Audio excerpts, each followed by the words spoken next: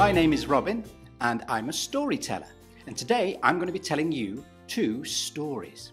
Now if you want, you can watch the video all the way through, both stories, or you can watch the stories separately, stop after the first one, go make yourself a cup of tea, have a biscuit, whatever you fancy. If you really like the stories, you can watch the video more than once. I'm not going to stop you. Anyway, without further ado, let's listen to the first story.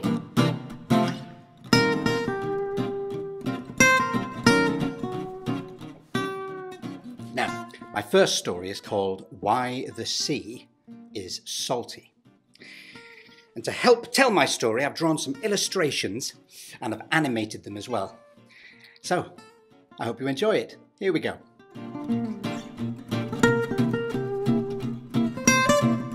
Have you ever accidentally drunk seawater? You have? Salty, isn't it? Do you know why it's salty? You don't? Well, let me tell you a story about it. Once upon a very long time ago, there lived a girl, and she lived with her old grandmother in a house by the sea. One day she approached her grandmother as she was sitting in her rocking chair. "Grandmother?" "Yes, dear." "I'd like to leave home and seek my fortune." "Oh, that's nice, dear," said her grandmother. And she opened an old chest that she kept under her bed. "Then I should give you this," she said. And she brought out a coffee mill. Have you ever seen one of these? It's for grinding up coffee beans. You put the coffee beans in the top, like that, and then you turn the handle like that, and you get ground coffee coming out the bottom. "But I don't like coffee," said the girl. "Oh, this isn't any old coffee mill," said her grandmother, as she put the coffee mill down on the table. And then she spoke some magic words. "Magic mill, make me some bread." The mill started grinding. All by itself.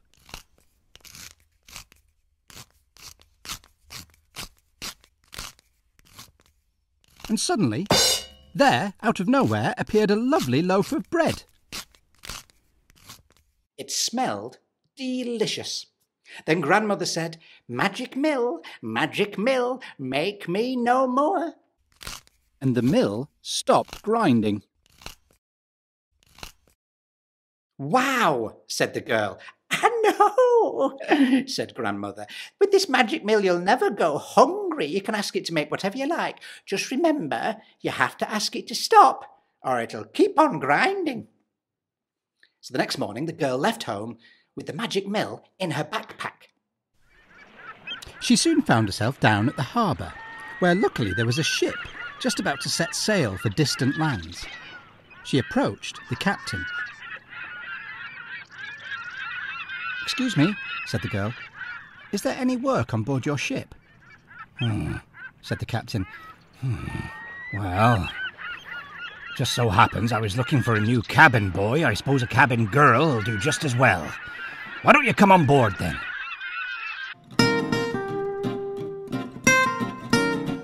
So off they sailed, and the girl worked hard all day, scrubbing the deck, carrying messages, climbing the rigging, and standing watch. In the evening, she'd sit eating dinner with the other sailors.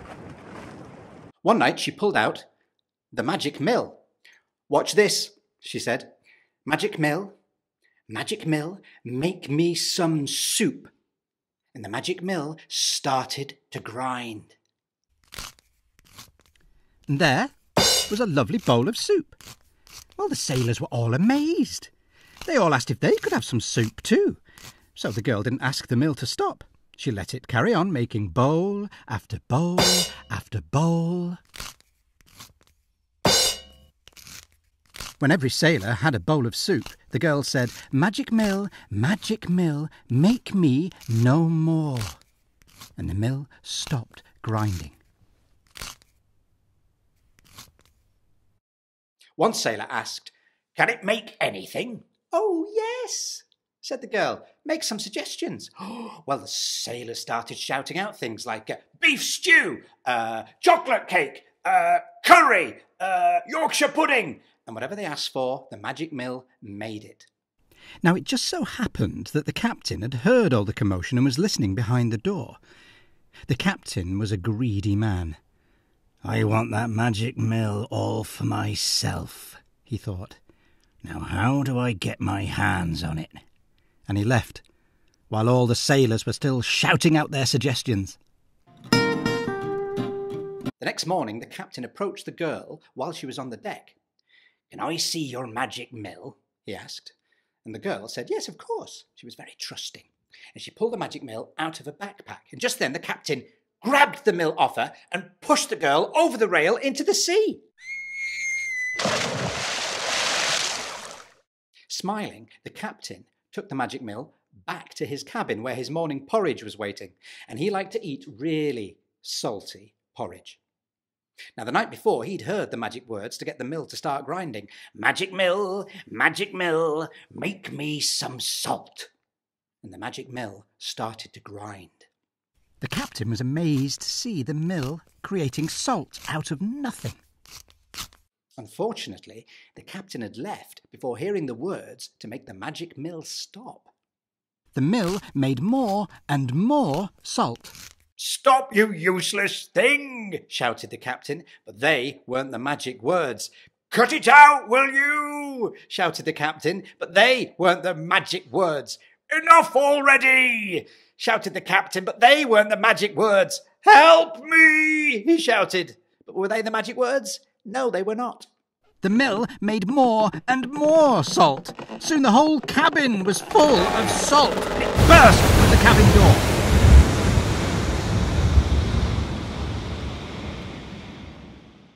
Soon, salt filled up the whole deck, and sailors all screamed, "Ah!" and jumped over the side into the sea, and soon the ship was so full of salt that it sank beneath the waves, taking the magic mill with it.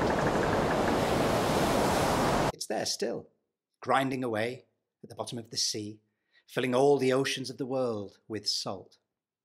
And that's why the sea is salty. Oh, and if you're wondering about the poor girl who was pushed overboard, she was fine.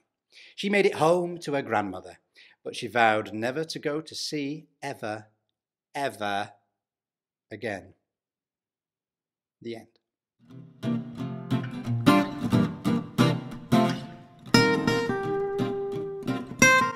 And so that was my first story. I hope you enjoyed it. It's nice coffee. Now, my second story uses shadow puppets. Have you ever seen a shadow puppetry play? They're brilliant. I love them. So before I tell you my second story, I'm just going to show you how to make simple shadow puppets at home using simple everyday items that you've got lying around the house. Let's go do it.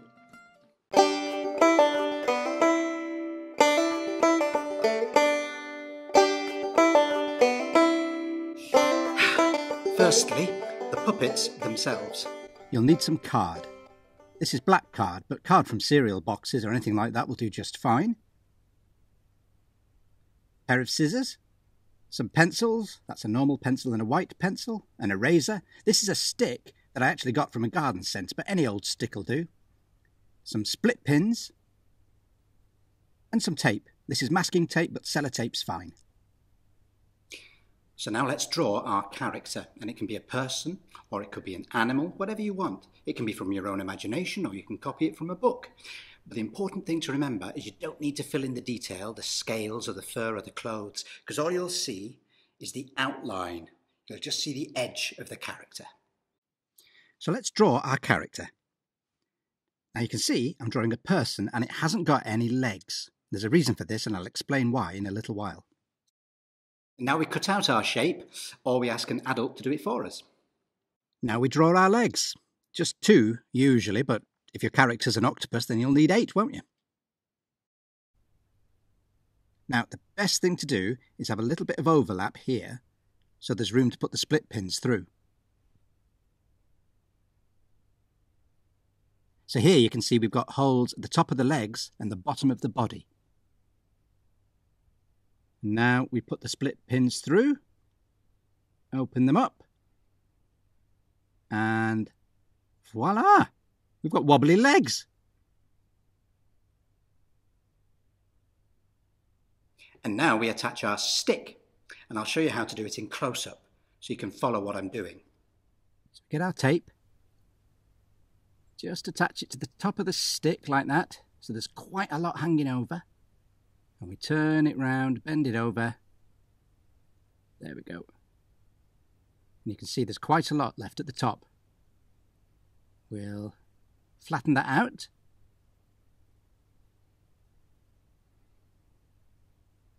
And there we go.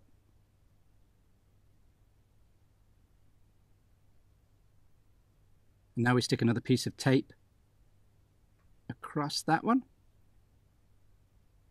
like that. And we can now attach it to our character. There we go, just bend the excess around the front like that. There we go.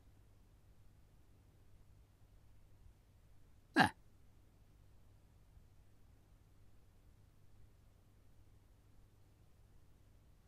And it's as simple as that. To make the shadow theatre, we'll need a sheet and a lamp, ideally one that you can point at the sheet. Now hang the sheet over something. I'm attaching it to these stands, but you could drape it over a table or between two chairs or across a washing line, whatever works.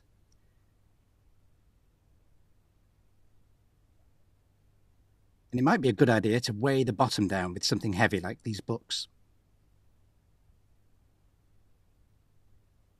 There you go. Now comes the exciting part. We need to turn out the lights. And we'll turn on the lamp.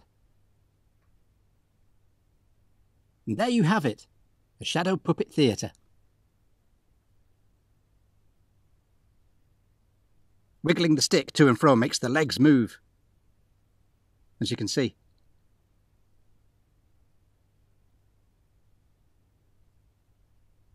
Now let's see what it looks like round the front.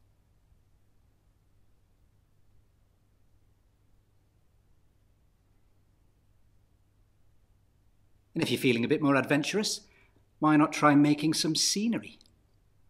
These flowers are made from wire and sweetie wrappers. The best thing about doing this is you get to eat all the sweets. There you go. Lovely.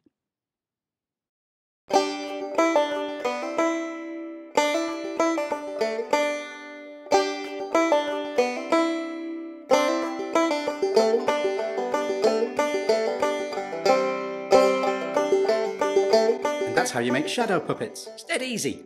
And I'll be using some of these in my next story. I hope you enjoy it.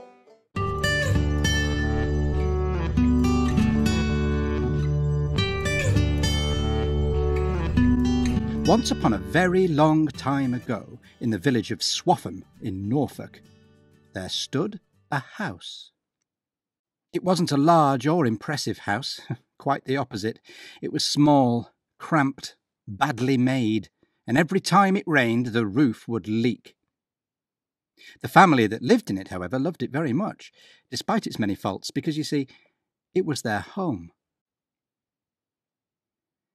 Beside the house stood a tree, an old tree, an ugly tree with wrinkled skin. Despite its looks, it was a friendly tree, and the local children loved to climb its many twisted branches. The man of the house was a peddler, a traveller, a fellow who went from place to place selling things that he'd collected. He never had much to sell. He never had much money. Oh, he wished he did. Life would be so much easier if he were richer. A new house, a bigger house. No more leaky roof!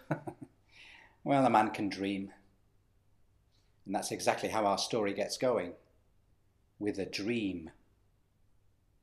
It was a strange dream. The peddler had the same dream 3 nights running. In the dream he saw a great city, the city of London. He saw London Bridge stretching across the busy River Thames, and he heard a voice, and the voice told him to leave. Leave your home. Leave your family. Go to London. There, on the bridge, you'll find your heart's desire. The first night, the pedlar dismissed it as just a dream. On the second night, the pedlar dismissed it as a coincidence. But on the third night, the pedlar woke up, convinced that his dream would come true. He would go to London, and on London Bridge, he would find what he wished for. He would find his riches. So despite their protestations, the next morning, he said goodbye to his wife and children, and with his dog for company, he set off for London. The pedlar walked and walked and walked, through woodland, through marsh, through town and city, further from home than he'd ever been before. He walked and walked and walked. Every day was more exhausting than the last. But it would all be worth it. It would all come true. He would follow his dream and find his riches.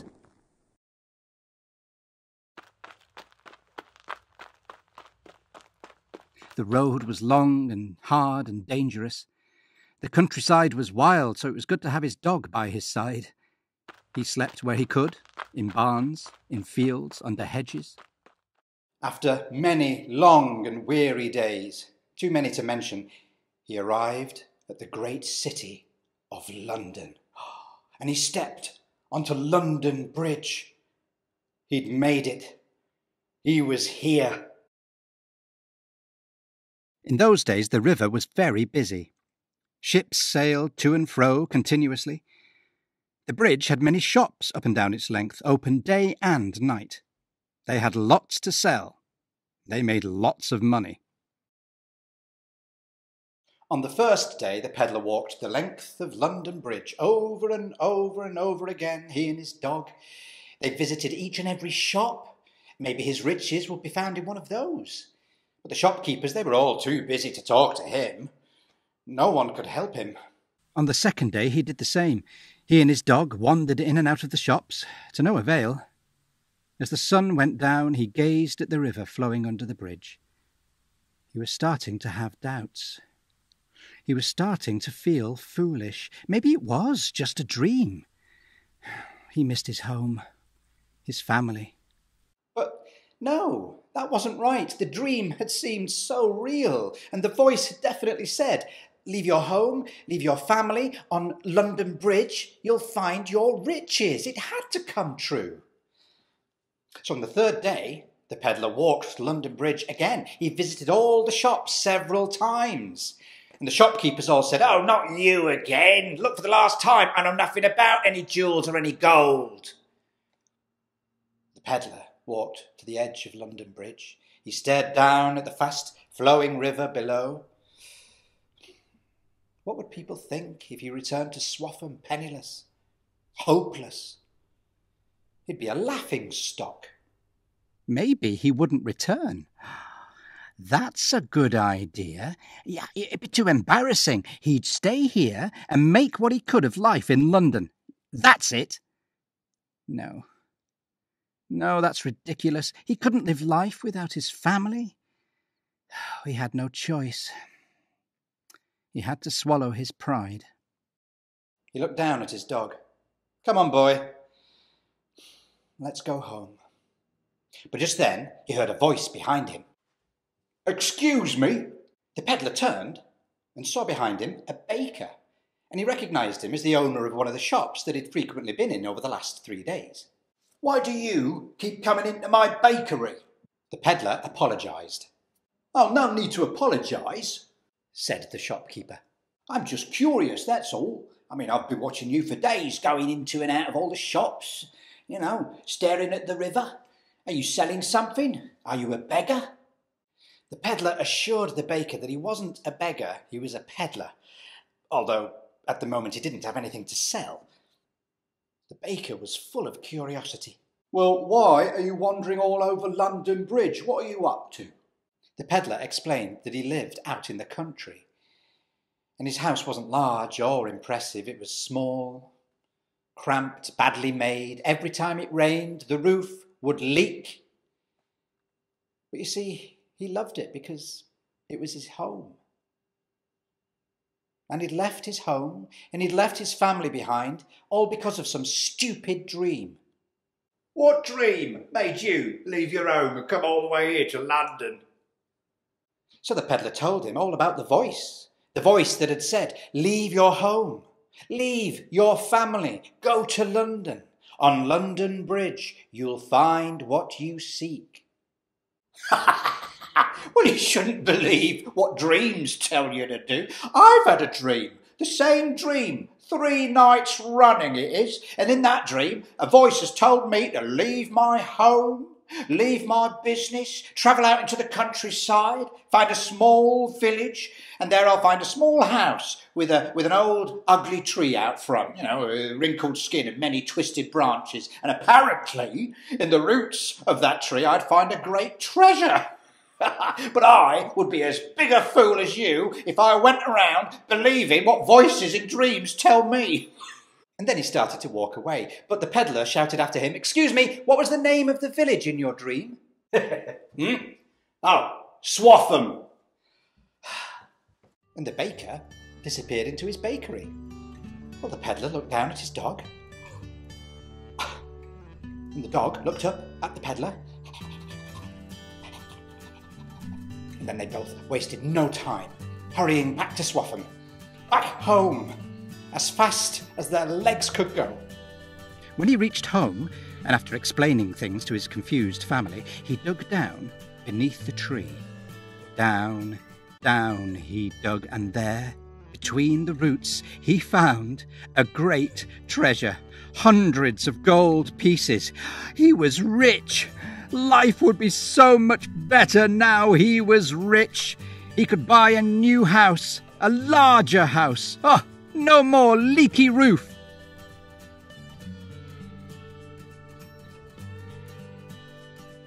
But he didn't buy a new house, although he did mend his leaky roof. Instead, he did something really kind. He used his good fortune to help all the people of Swaffham. And if you go to Swaffham, you'll see lots of pictures of the peddler and his dog. On signs, in windows. Here's a carving.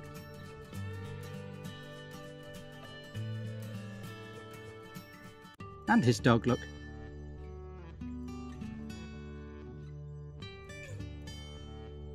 And that's it. Thanks so much for listening, everyone. Have a go at making shadow puppets at home, won't you? And I'll see you soon. Bye-bye.